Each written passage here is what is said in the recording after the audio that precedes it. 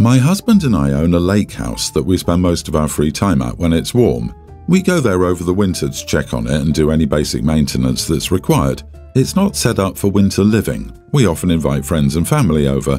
We have almost 2 acres of land and there's lots of room to park an RV or set up a tent. The house has a septic tank for the toilet. All the other water goes to a grey water tank we use for the garden and lawn. We only use biosafe products. We have a well-built-in ventilated outhouse for when people are over. So last week was one where we went out to get the house ready for the spring and summer. We ordered the water truck to fill our tank. The propane guys are to fill up that tank. We ran water through the pipes to flush them out and get them ready to use. And his mum and dad showed up with his brother and his family, which would be fine except it was a cold and crappy weekend, so they wanted to avoid setting up tents and staying outside. I asked him why they were there. He said that he told them we were going out and they invited themselves out. They didn't bring much besides some sandwiches and a bunch of beer. They didn't understand why we didn't have any of the water toys ready. There was still ice on the lake. I asked my husband to tell them that we weren't prepared for guests and that they needed to leave or help. He wouldn't do it. So I left. I said I needed to run to the store. I took my car and went to the grocery store 5 blocks from my house. It's an Asian market with fantastic sushi. I think my husband expected me to just be going to the gas station a mile from the lake. I left him out there to prep the house and deal with his guests. He's upset now that I left without telling him that I wasn't coming back, that he had to do all the work by himself, that he had to clean the house by himself. He said his family thought I was rude not to stick around and host.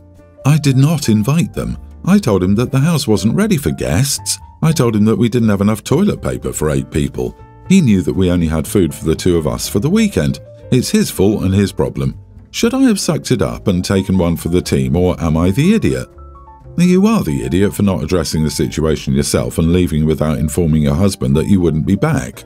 You just left, making you look passive-aggressive at best. Now he gets to control the narrative, and I expect he makes you look like you don't like them. He certainly isn't going to stop them from believing it if that's the first story they come up with. Honestly, his family seems stupid to not see the ice on the lake and still be asking about water toys. Oh well, this was a learning experience for them. Next time, you need to tell your husband that you're leaving. Still leave, just tell him. Feel free to tell everyone all at once. I'm leaving, the general store closes at 6 p.m, so make sure you guys get down there in time to buy food and toilet paper. Disagree, not the idiot. The yokels on here saying adults communicate yada yada yada and are completely ignoring the fact that you and your husband had a plan for this weekend. His family showed up uninvited and empty-handed, and you asked your husband to tell them to leave. You communicated and reinforced your needs and expectations. He declined to consider you. You don't have to tell him the consequences of his choice in advance. Sucks that he had to do the work himself, but maybe next time he won't choose ingrates over his actual wife. Seriously, who shows up to an uninvited but free weekend holiday without food for everyone, including the hosts? And let me guess, they probably rarely, if ever, pitch in for utilities, cleaning supplies, or fuel for the toys. My friend, people believe adults have magical powers of communication that turn every conflict into a 5 Kleenex episode of Oprah. Whether the person with whom they're supposed to be communicating is an unreasonable neighbor, an in-law with raging personality disorders, an abusive SO, or a floridly psychotic ex.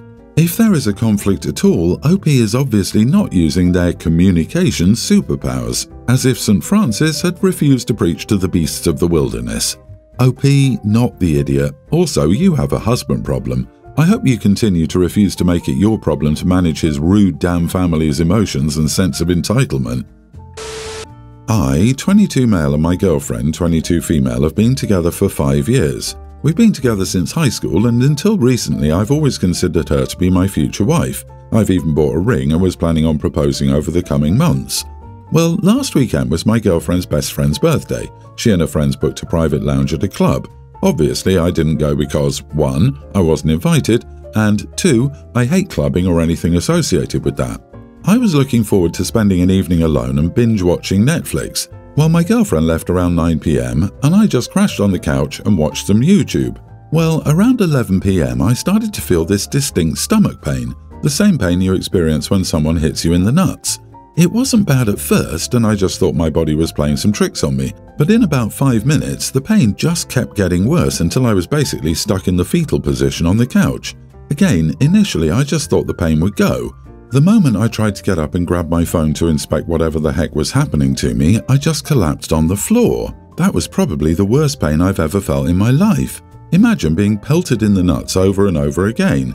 I did manage to crawl to the table next to the couch to get my phone. I immediately tried calling my girlfriend, but she declined my call. I then texted her that something was wrong and she should come home immediately.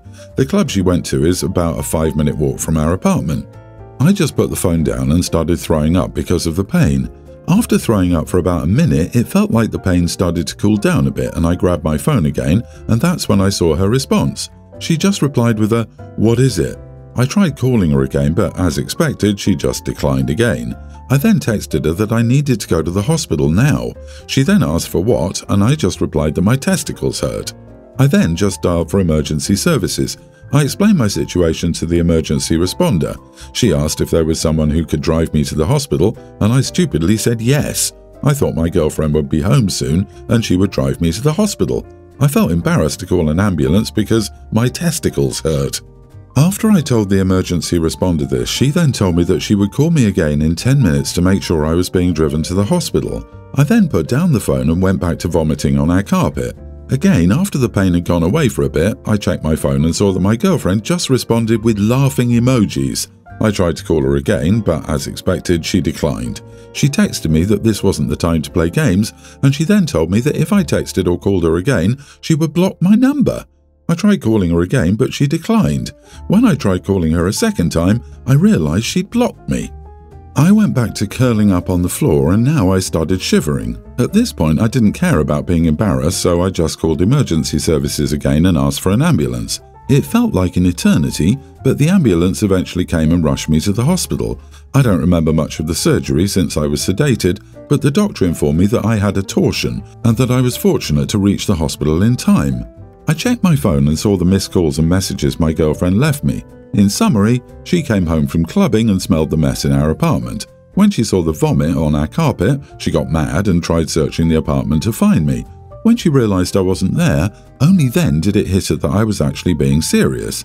I just texted her which hospital I was staying in and my room number and then went to sleep. I woke up the next morning and saw my girlfriend sleeping on a couch next to my bed. After she woke up, she started bombarding me with apologies. She thought I was joking, that I was trying to ruin their night, etc. I didn't have the energy to argue, so I just kept quiet. I was beyond hurt by what she did, and I wanted to break up with her then and there. Why would somebody ignore messages where their partner is begging them to come home? Not only that, she stayed in the club until 3 a.m. and didn't even consider going home to check on me. She stayed with me in the hospital for the remaining 2 days I was there and did take good care of me, but I was still beyond angry at her. Ever since coming home yesterday, I've been wanting to dump her, but at the same time I feel like she genuinely thought I was joking and made a mistake. I feel conflicted and don't know how to proceed in this situation. Am I the idiot if I dumped her? Am I overreacting? How would you guys navigate this mess? Edit, just to clarify, no, I never had an issue with her going out in the first place or pulling pranks to get her home from a night out. Former paramedic here. Dude, when you're in that level of pain, don't call your damn girlfriend. Call emergency services. There's nothing to be embarrassed about. Oh, and not the idiot, but your girlfriend is. Even if she thought you were joking, you deserved a phone call. Your partner should be worried about you versus why are you ruining my night? Have you ever done this before? She should have called to confirm whether something was or was not wrong when you said hospital. I would really consider going to continue this relationship if you did. She prioritized partying over a phone call, heard the hospital and still blocked you, and was planning on yelling about the mess at home. I wish you well in your healing. Yeah, given all that, I would never be able to rely on her again for anything. This incident would always be in the back of my mind, and I would assume that if anything bad happens, I'm all on my own. It's not much of a relationship if that's the case. Please realize that this is not someone who cares for you on an equal level. So my twin brother and his wife, sister-in-law, had a baby boy recently, and they chose the name Everest for their son. I knew the name prior to my nephew's birth, but nobody else did, and when my parents and siblings learned the new name, they were really not okay.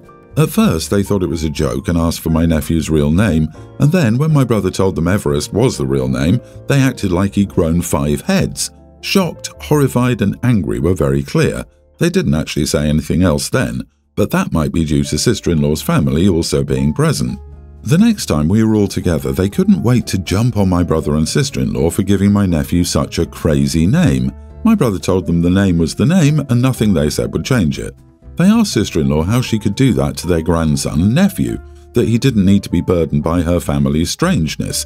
The reason they said this is sister-in-law and her family all have more unusual names. She told me that it goes back at least 3 generations, now 4, and that she always loved her name and the names in her family, and she always gravitated to those kind of names.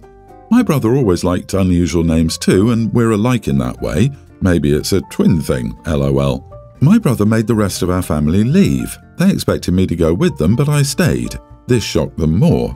Apparently, they've annoyed the crap out of my brother in the last few weeks, and he decided to block them for a while.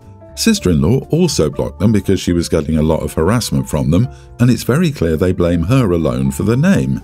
The rest of the family asked me to join them for dinner, and this dinner was about how crazy my brother was for allowing this and how sister-in-law was awful for doing this to my nephew. They mentioned how they sent several messages to both about the name being downright cruel.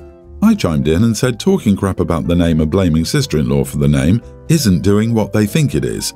They won't have a grandson or nephew if they don't learn to keep their opinions to themselves and apologize for being so cruel to sister-in-law. They told me I should be on their side and imagine if we get a little pixie or fairy next, or what if we get a wave or something dumb like that? Because knowing sister-in-law's family, it's likely. They told me I wasn't thinking of my nephew at all. Am I the idiot? Not the idiot. Your family sounds absolutely insufferable.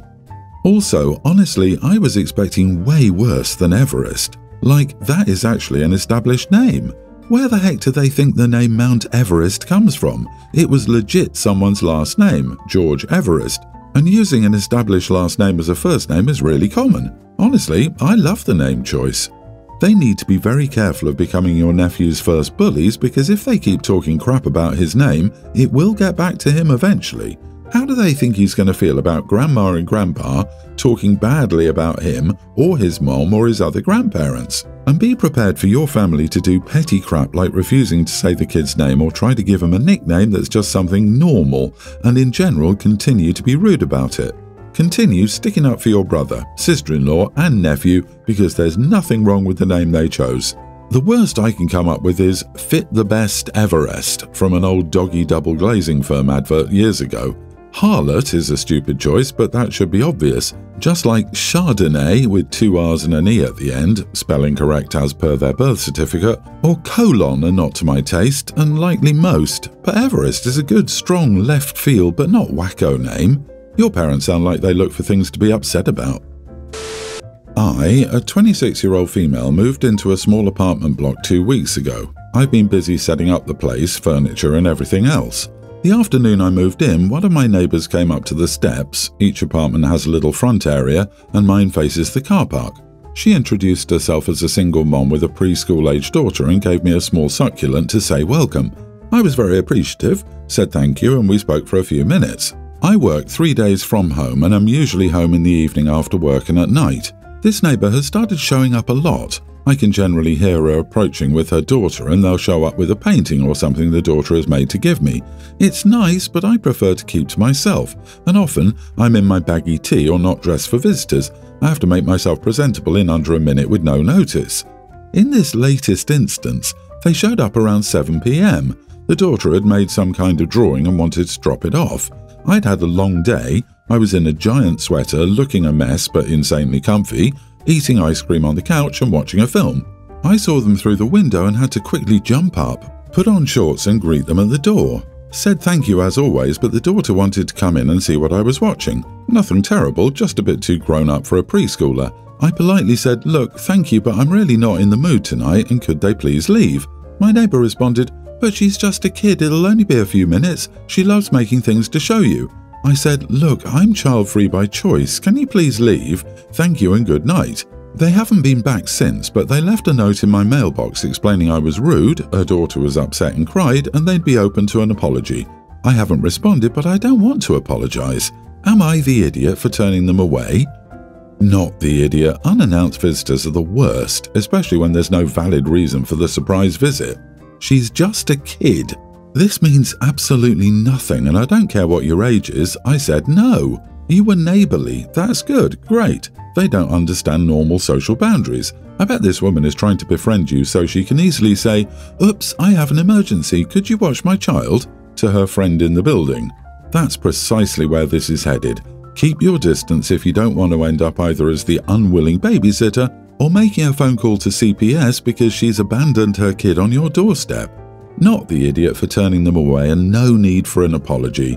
That's the mom's way of building an entitlement doorway that leaves you open to owing the mom something. Clearly a position you don't want to find yourself in. Update: I've really taken all this advice on board. I will speak to my neighbour in person in the morning, not a note reply, and say I'm sorry for my choice of words. Still, boundaries need to be in place and they cannot keep showing up unannounced. I don't plan for it to be combative, just human to human. I should have said something from the beginning, but that is neither here nor there. However she decides to respond, that's what it is.